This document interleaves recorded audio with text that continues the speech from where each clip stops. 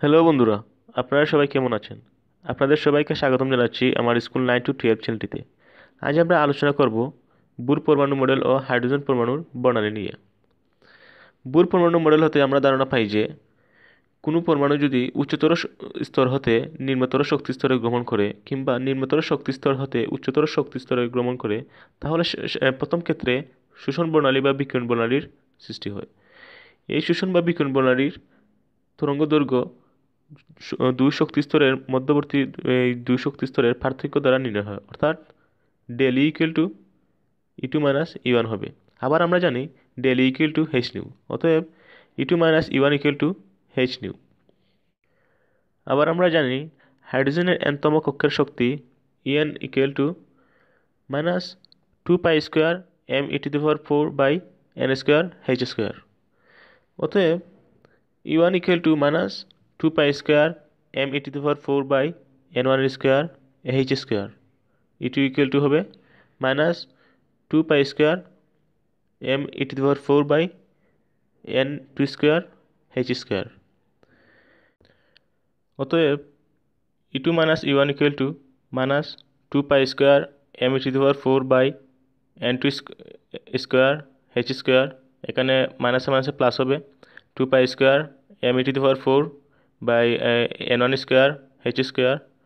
আবার আমরা জানি E2 minus E1 equal to হবে h new equal to 2 pi square m e⁴ h square, common নিলে 1/n1 square minus 1/n2 square.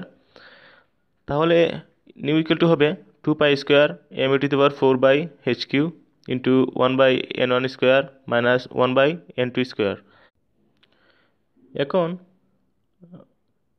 আমরা জানি new equal to C by lambda. তাহলে C by lambda equal to 2 pi square m e⁴ h Q into 1/n1 square minus 1/n2 square. C এই পাশে চলে আসবে, তাহলে হবে 1/ল্যামডা equal to 2 pi square m e⁴ch Q into 1/n1 square minus 1/n2 square. তাহলে 1/ল্যামডা equal to হবে RH।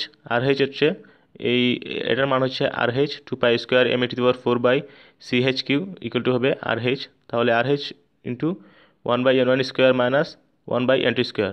RH হচ্ছে Rydberg ধ্রুবক, যার পরীক্ষিত মান হচ্ছে 1.09678 ইন্টু 10⁷ পার মিটার।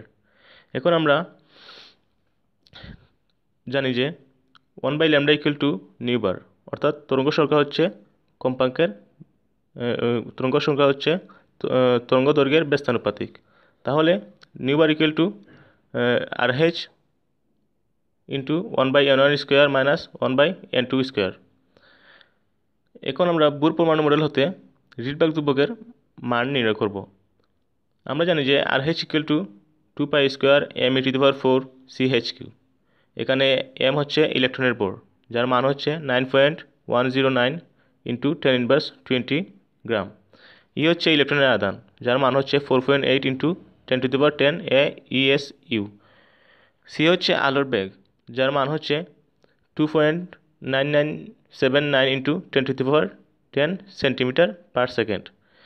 এইচ হচ্ছে প্লাঙ্কের ধ্রুবক, যার মান হচ্ছে 6.624 ইন্টু 10⁻27 আর্কস সেকেন্ড।